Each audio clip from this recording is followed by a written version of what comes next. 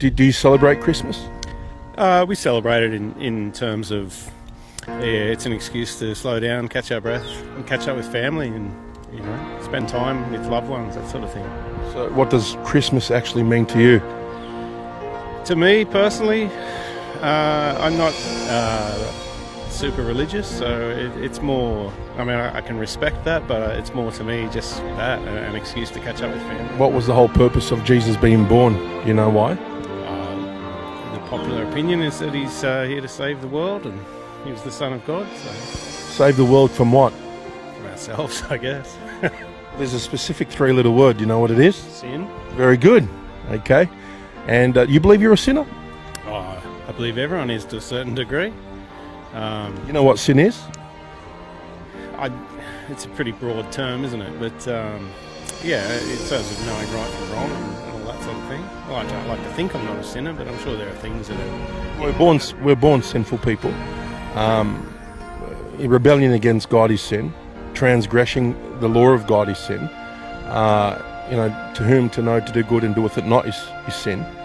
And of course not loving God like we should. That's perhaps the biggest sin. We worship the creature more than the Creator. Okay. Do you believe you're a sinner, or do you actually believe you're a good person? I believe that I have good intentions, and I try to live my life in a good way without upsetting other people and without doing anything that I consider to be wrong. So I try to be, Think about how serious it is that God became a man to be born of a virgin, to die for sinners. I mean, that's a big thing, So do you think you're good enough to get to heaven without Christ? Depends on your definition of all of these things. Like I don't believe there's a man who sits up there and watches everything we do and judges us and things like that. But I do believe in spirituality and So what do you think happens in the afterlife? Do you think you're just going to go in the box and that's it? I don't know. I can't answer that. I'm more of a... Believe in eternal life? Afterlife? Yeah, I do, to a certain extent, and spiritual energy and all that, but I can't definitively say what will happen, so I, don't really like to guess, I guess. Well, the Bible says in Hebrews 9:27, it's appointed on a man once to die, and after this the judgment. You know what happens to people that refuse to repent and trust Jesus Christ as their Saviour? You know what will end up happening to them? Specifically? No. You know where they're going to end up? You say they're going to go to hell, right? How do you know that? How do I know any of this? But how did you know that? Well, from learnings in school and all of that sort of stuff, they kind of hold it over your head like, you do this or this will happen to you, and, Well, we can say the same thing about the government. You break the law, you're going to go to prison, right? Of course, yeah. Okay, so why do we undermine God's judicial system? Because God's judicial system is much more holier. I think for a lot of people, it's they need to see, feel, touch things. They need tangible evidence, and without that, so it's a leap of faith, isn't it? Sure. We live by faith, but are you saying that if you could see God, you'd believe in Him? Of course I would, if I could see Him. And so if God were to split the heavens open, and He would reveal Himself and say to you, what's your name? Greg. Say, Greg, follow me. And this is hypothetically, and you'd see Him with the naked eye. Would you follow Him? Depends.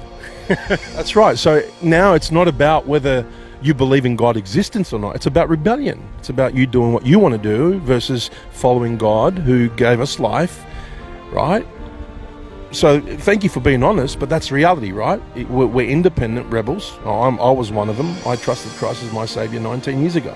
It was the best thing I ever did. You can go on the website and watch my testimony. It only goes for about 10 minutes. If you were to die today, Greg, do you know where you're going to go? No. Does that bother you? No. You don't care? Not that I don't care. It's just that I can't tell you exactly what will happen because I don't know. But, if there is all of this afterlife and you are judged, I like to think I've been a good person of good heart and good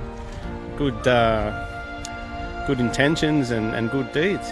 Okay, so if we can get to heaven by doing good works, then Jesus didn't have to be born to die. Perhaps. Okay, so we're here to get people thinking about the true meaning of why they celebrate Christmas. Okay, because it's lost. People don't really celebrate Christmas because of Christ.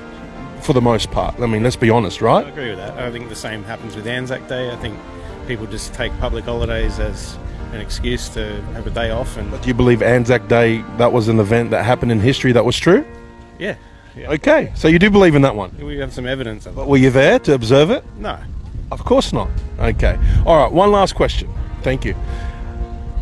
With what you see take place today in the world, with the COVID stuff, to me, as I read the book of Revelation and other parts of the Bible, it's the Bible coming alive, it's prophecy coming alive. With what you see today going on in the world, are you more prone to consider the Bible, Jesus, and eternal things? Or do you have a blasé, attitude towards it? I wouldn't say I have a blasé attitude towards it. I do sort of feel like, whether you believe it's God or Mother Nature, I think maybe overpopulation, we're getting a little calmer or something, if you like. But Do you believe what goes around comes around? if you want to make it that, sort of generalise it that far, yeah, I guess so. Well, the Bible says, whatsoever man soweth, that he shall also reap. What's going on today is only a destruction of man's sinfulness. And we're going to see a lot more of it. As we get closer to the end and the coming of Christ, the love of many shall wax cold because of sin and iniquity. Well, you're going to see people, no more affection, no more emotion. It's just going to be people are so hard and hateful. And that's because they don't have Christ. And this is why, Greg, you need the Lord Jesus Christ. Would there be any reason why you wouldn't consider Christ?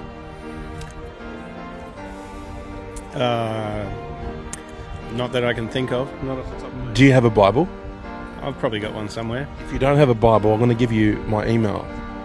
And I'd love to send you one as a gift, and you start reading from the Gospel of John. Okay? We care for your soul. We care about people. That's why we're here. We don't want to see them judged for their sin. As a matter of fact, Jesus was born to die for your sin. He loves you so much that God gave his only begotten Son, that if Greg believes in him truly with all his heart, he will not perish but have everlasting life. Our main problem, Greg, is that we're rebels against God. You even said it yourself. If God were to reveal himself and you saw him with a naked eye, maybe, okay, well, you're being honest, right? You've got to say that's a fairly freak occurrence, you're going to have your... Well, he's going to come again. He's going to split Jesus is going to, the Bible talks about the heavens being rolled as a scroll. And Jesus' appearance is going to be very visible to everybody. Every eye shall see him. And that's coming. It's coming very soon. And so, Greg, when he comes, we don't want you to be caught out, because he'll catch you as a thief in the night. I won't be caught as a thief, because I'm watching for his coming, because I'm saved. And like I said, please visit the website, watch my testimony, many other testimonies. They'll be a blessing to you. Got any questions, email, and please, Greg, if you want a Bible, I'll send you one as a gift. Thank you. Yeah, appreciate it. Yeah.